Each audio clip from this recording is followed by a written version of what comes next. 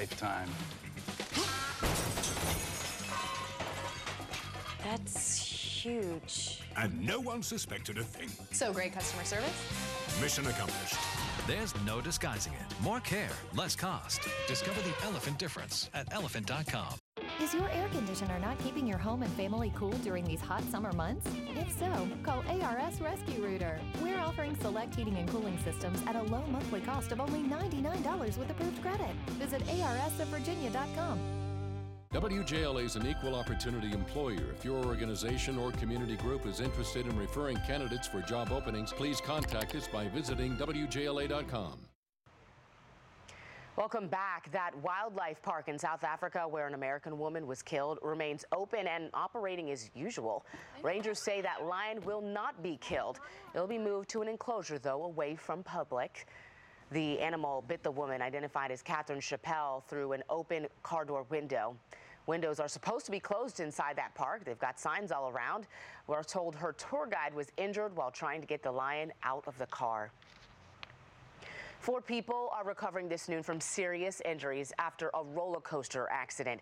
All of this happened yesterday, one of Britain's biggest amusement park rides. 16 thrill seekers were on a ride called the Smiler when it slammed into an empty car stuck on the tracks. The force of the collision wedged those cars together. They were left dangling nearly 3 stories above the ground for more than 4.5 hours. This sort of accident should never be able to happen because there is a very sophisticated computer system that watches the location of all the trains. The park remains closed as that investigation into the accident continues. A 4th Democrat is expected to enter the presidential race today. Former Rhode Island Governor Lincoln Chafee is scheduled to announce his candidacy at George Mason Center for Politics and Foreign Relations right here in Arlington. Chafee was a Republican U.S. Senator at one time. He was elected governor of Rhode Island in 2010 as an independent, and he became a Democrat in 2013.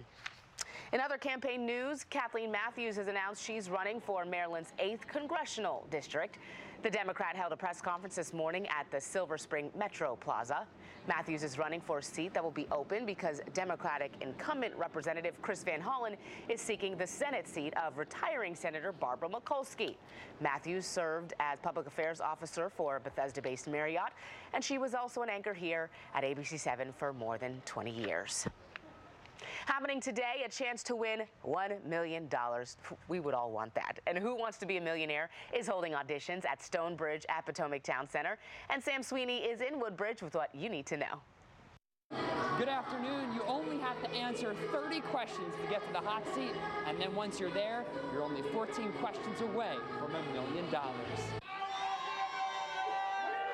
Hundreds tested their knowledge and brought their energy early this morning. I can't believe it. This is like a dream come true.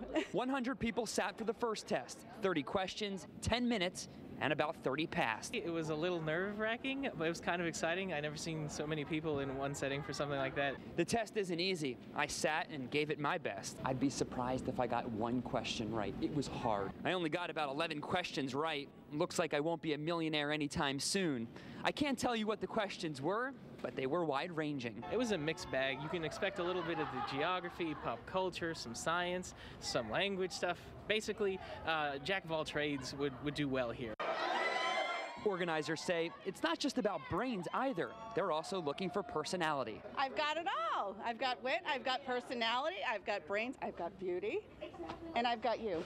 And don't worry, if you couldn't make it today, you still have another chance at the hot seat. Auditions will continue this Friday in Baltimore, beginning at 7 a.m. Reporting in Woodbridge, I'm Sam Sweeney, ABC 7 News.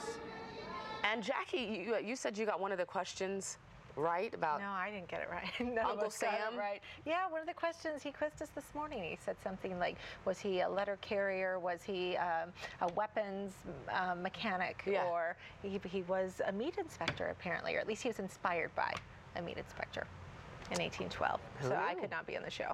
Who knew? All right, well, maybe you would probably get all the weather questions right. Maybe so, and I won't quiz you on the forecast, but Please I think the one question everybody wants to know is, hello, where is the sunshine, right? Well, it's going to be a few days. Somewhere, that's right. Go to Chicago. It's looking pretty good there today.